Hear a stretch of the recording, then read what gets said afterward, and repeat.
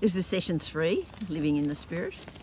As I began to write this session, I was thinking of what I was going to write. I had something in mind, but a hymn kept coming to mind, and it's a hymn that I wouldn't have sung since I was a little girl.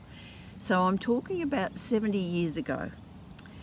And I began to puzzle, why would God be putting this hymn on my mind?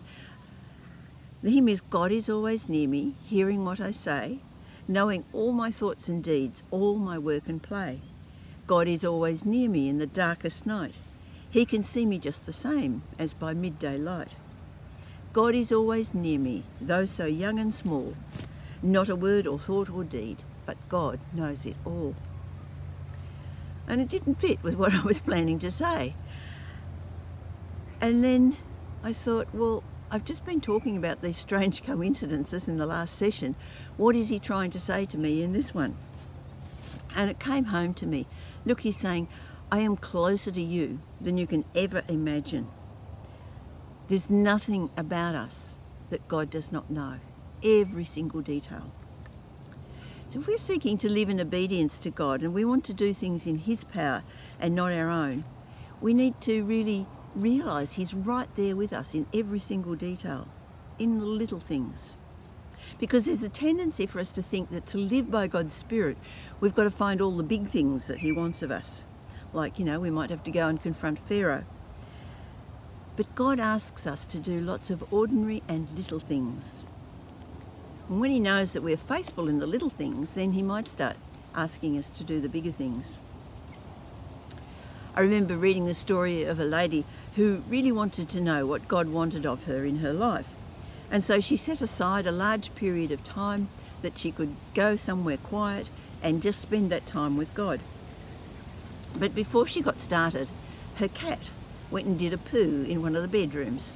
She wasn't very happy about that. But, well, that can wait, because she had more important things to do. She was going to spend time with God.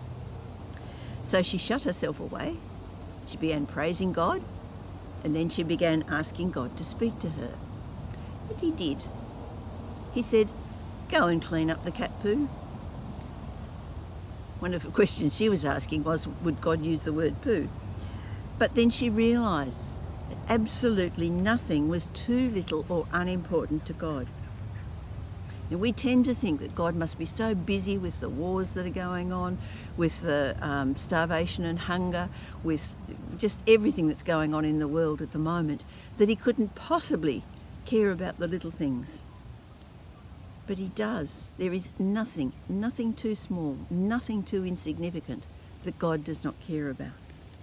After it says in the Bible, not one sparrow should fall that he doesn't know about. So apart from being alert to coincidences, being disciplined in keeping track of what he's been saying to us, we need to also recognise that he is involved in every little detail. And if we remember this, then we are going to be much more alert to what he's saying to us daily, rather than waiting for him to say some overwhelming, earth-shattering thing. If we want to grow an oak tree, we plant an acorn. And if we tend the acorn, it grows into the oak tree. And it's often like that with God. He plants an acorn in us and asks us to tend it so that it will grow into the oak tree.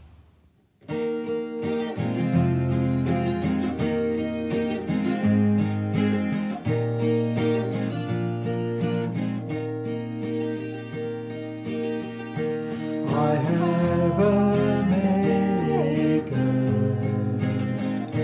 before my heart,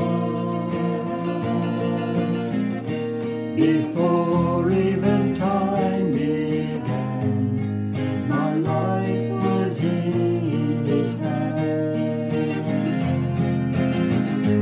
He knows my name,